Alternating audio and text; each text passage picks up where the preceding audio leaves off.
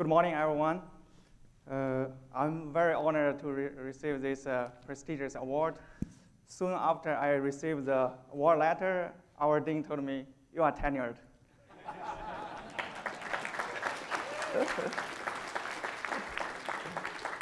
So that's the power of this award. So I would like to thank the committee and the staff for organizing this wonderful annual meeting. I really enjoyed the previous talks in the past 2 days, and I really learned a lot.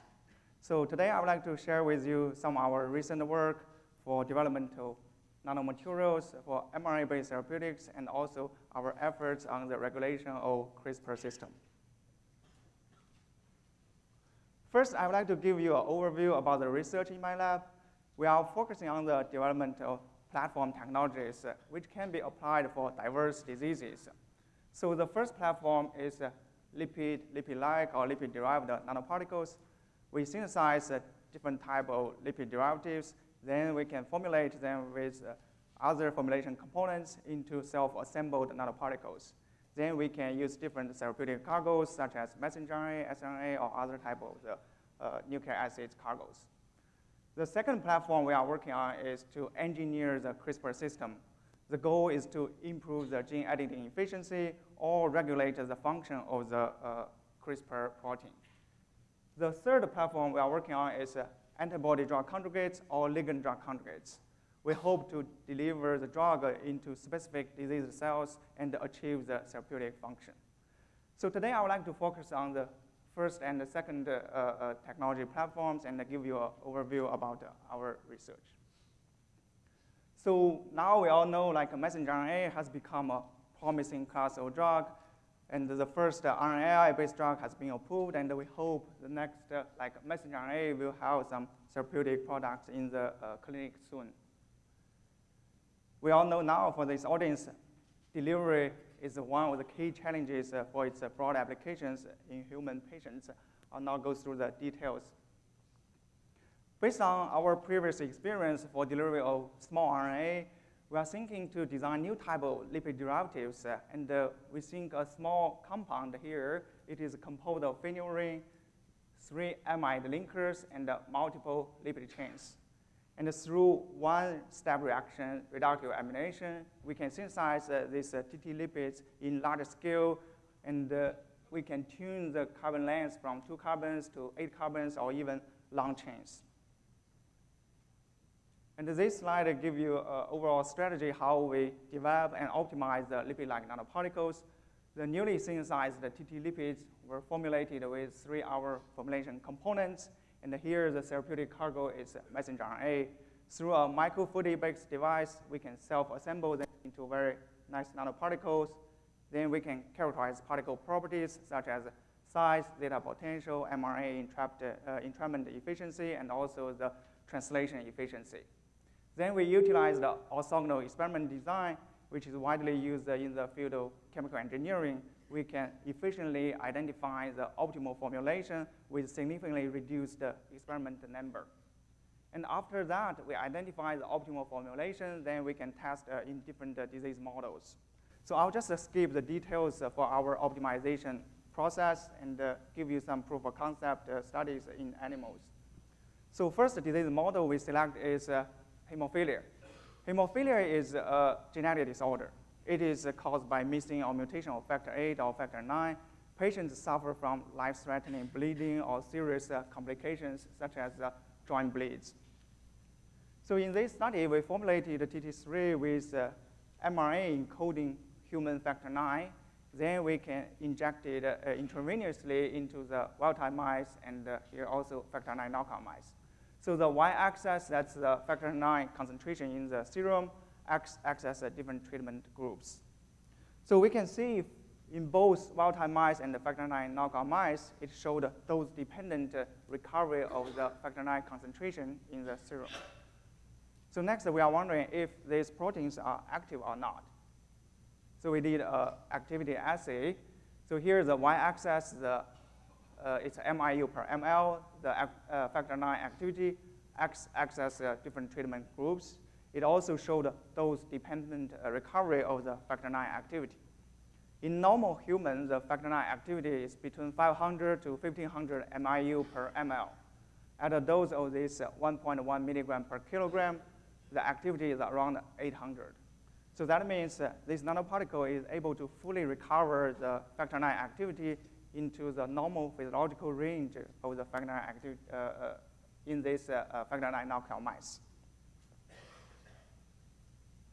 So next, we are wondering if we can utilize this system for other disease. We selected hepatitis B. Hepatitis B is a worldwide pandemic. It affects over 350 million patients. And about 80% of patients, they have to take the antiviral drugs lifelong. However, this drug can only inhibit new viral infection. They cannot stop virus to produce viral proteins, which are the cause of the serious complications, such as liver cancer, liver cirrhosis, or other complications. So we decided to learn from the nature. Everyone now knows about the CRISPR system. It is an immune system for the bacteria.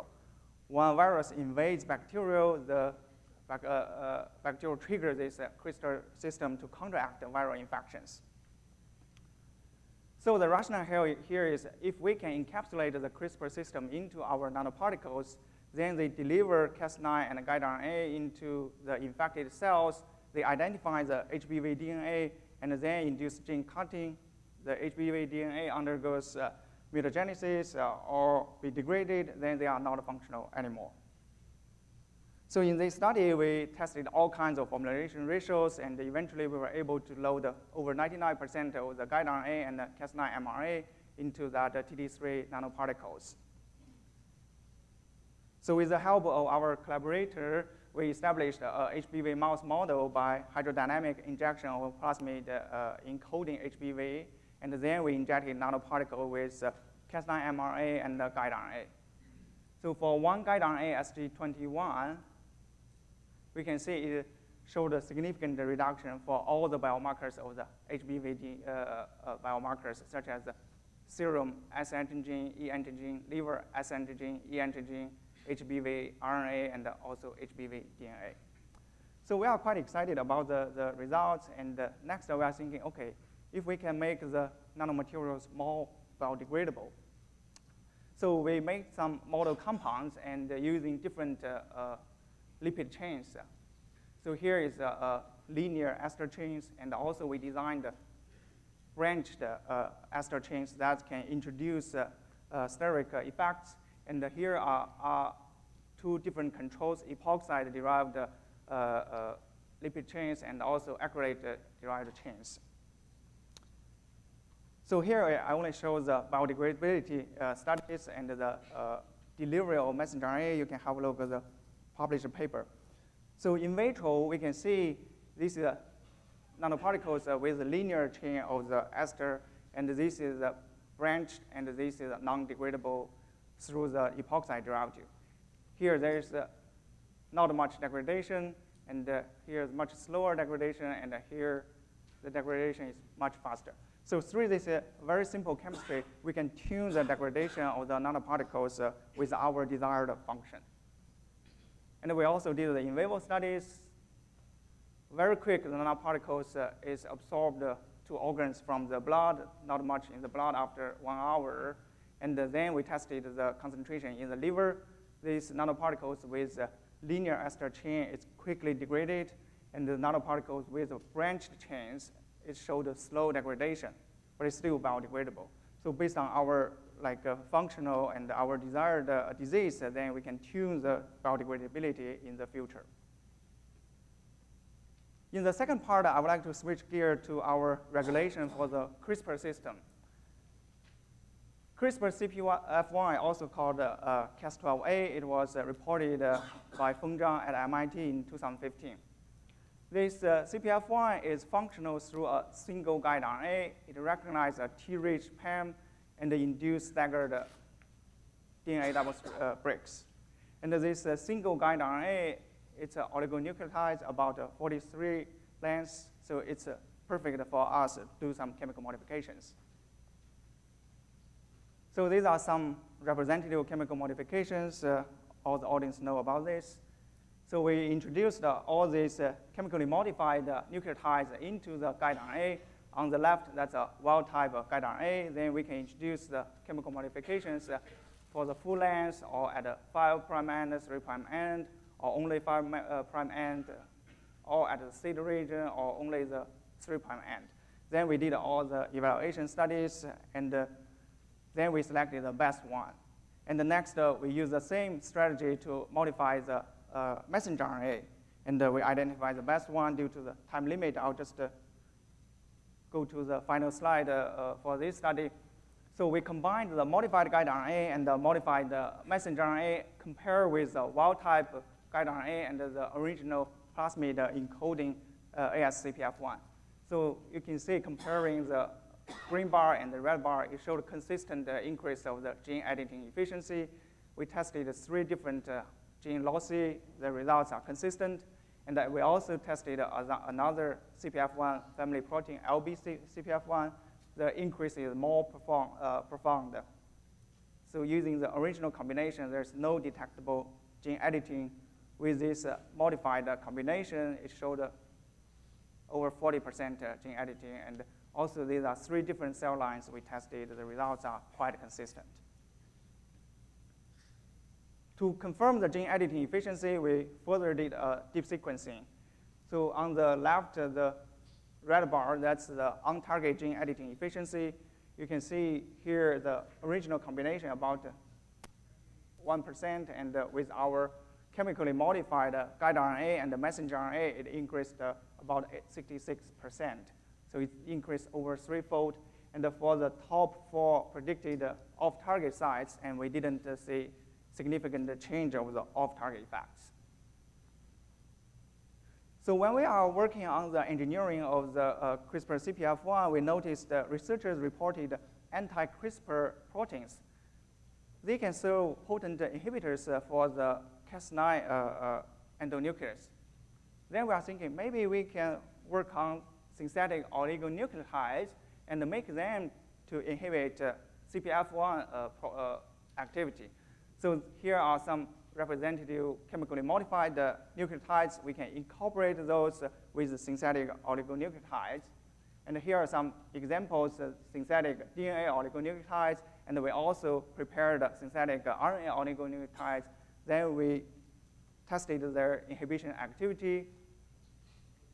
And to make the story short, so we identified a phosphosyl-8 modified DNA is potent CPF1 inhibitor. It showed time-dependent inhibition and also dose-dependent inhibition. And we selected another 2 gene loci. The results are consistent. And at different cell lines, it showed a potent inhibition activity. And also for another CPF1 family protein, LB-CPF1, it also time-dependent inhibition. We also did a lot of mechanism study. We want to know why this PS-modified DNA is able to inhibit the CPF1 activity. And here is a proposed mechanism. Normally, the guide RNA interact with CPF1, form this 2-component complex. Then they identify the target DNA and induce gene cutting. With this modified psDNA, it doesn't block the guide RNA bind with the CPF1, but it forms this 3-component complex. It stopped recognize this target DNA. Then the process stopped here. Then it inhibited the CPF1 activity. So in conclusion, we first designed some lipid-like or lipid-derived nanoparticles, and it showed the efficient delivery of the messenger RNA. We can also tune the biodegradability of the nanoparticles, and we showed some proof of concept study in hemophilia and hepatitis B treatment. And in the second part, we were able to increase the gene editing efficiency over 3-fold using the chemically modified nucleotides. And lastly, we identified the PS-modified oligonucleotides serve as a potent CPF1 inhibitor.